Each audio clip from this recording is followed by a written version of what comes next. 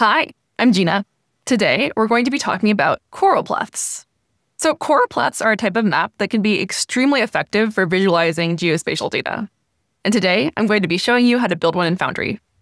Before we get started, a quick word from our founder. Discover how Palantir customers unlock more value from Foundry and AIP thanks to our live instructor-led trainings. We are Ontologize, a group of former Palantir engineers who love teaching. We've trained thousands of Palantir users at leading organizations around the world. Unlock the full potential of your Palantir deployment by going to ontologize.com. So here, we're going to be using data downloaded from EIA.gov or U.S. Energy Information Administration. And so here, when you see it, you're going to hit Download Table Data as CSV. Then let's go have a look at our data. So here is how the downloaded data looks. You'll see here it has this blank column, and that's going to cause us some problems, so we're just going to get rid of it. So just right-click it and hit Delete Column. And now, if you're in Numbers, make sure you export to a CSV and then hit Save, State, Energy, Usage, Records, and then hit Export. Now we're going to go load it into Foundry. So now once you've made your way over to Foundry, you should be in some project that you've already created or that's been created for you in a folder in that project. So here I am in my state Choropleth map folder. So you're going to hit New, Upload Files, choose from your computer, grab that data set that we just downloaded, upload as a structured data set, and now you're going to hit Done. So now let's click into it and see how it looks.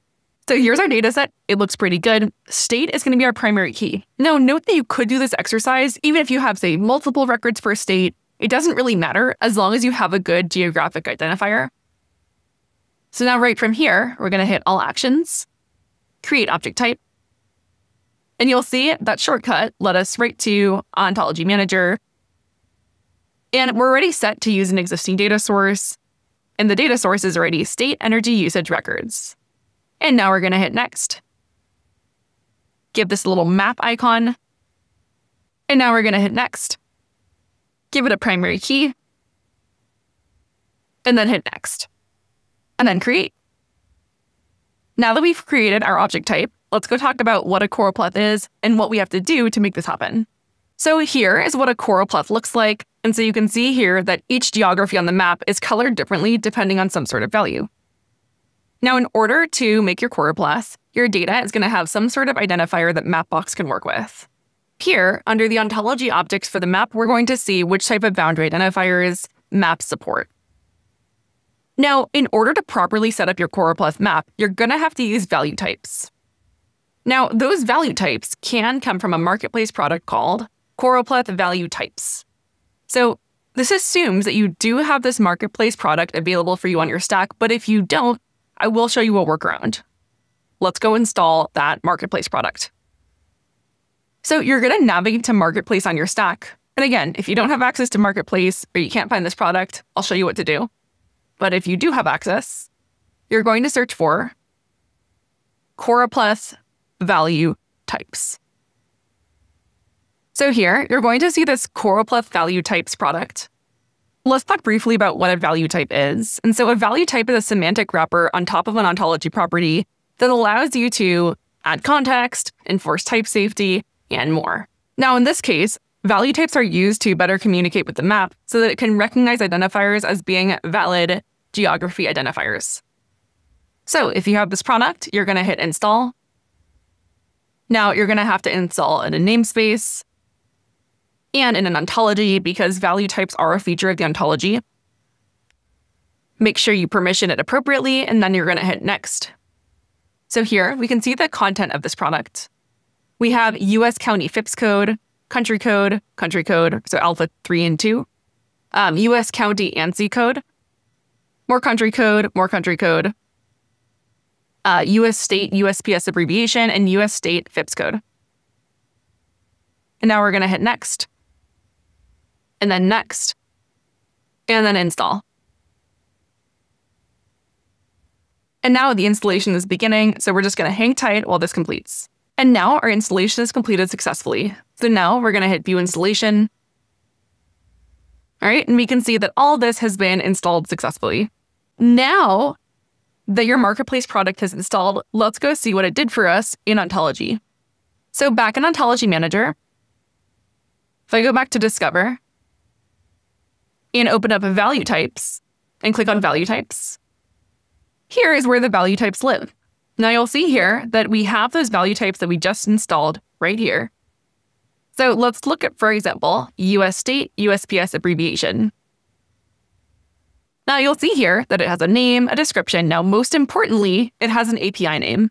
This API name matters. If the API name is something different, this won't work.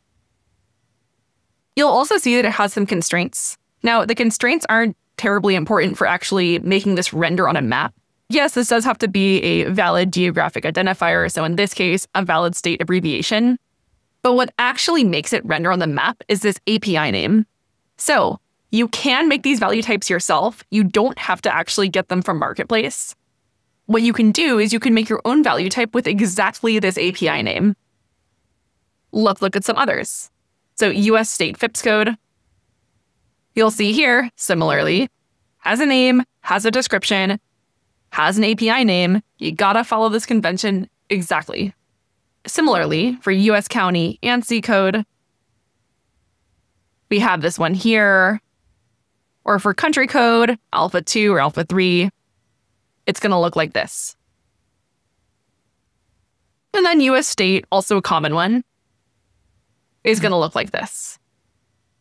So if you don't have access to Marketplace or you don't have access to that product, you can still participate by making a value type from scratch. Just make sure that the API name is exactly correct and matches whatever sorts of identifier you're going to use, whether it's state abbreviation or FIPS code. So now that we've explored those value types, let's go connect it to our object type.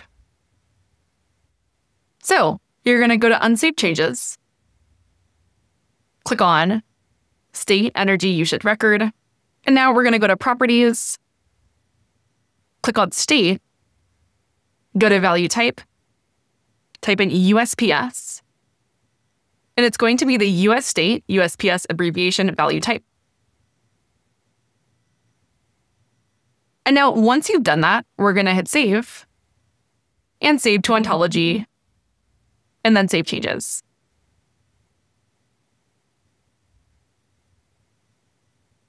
And now we're going to wait for this to index, and then we're going to be ready to go build our map.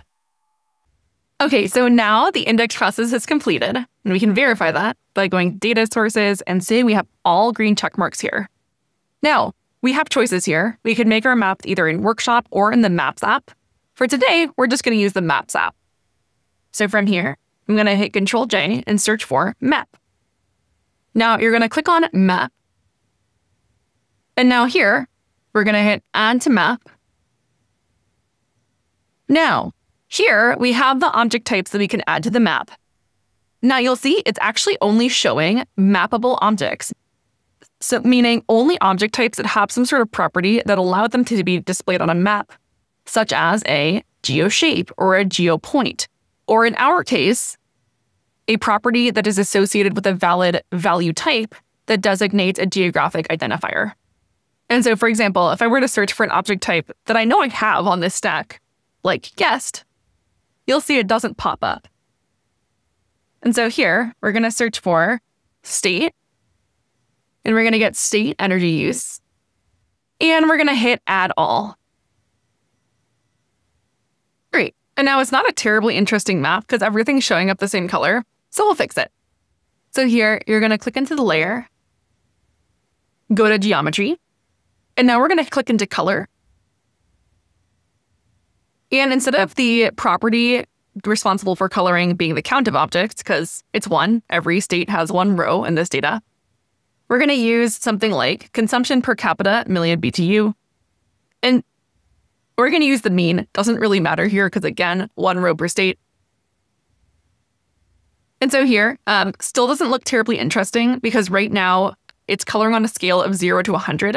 And so instead, we're going to hit Infer Min Max. And now we have a much more interesting looking map.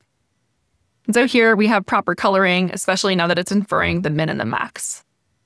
And now you have built a Choropleth Now note that this was a simple case because we had just one row per geographic identifier, but the configuration will look exactly the same even if you had multiple rows per, say, state or multiple rows per county.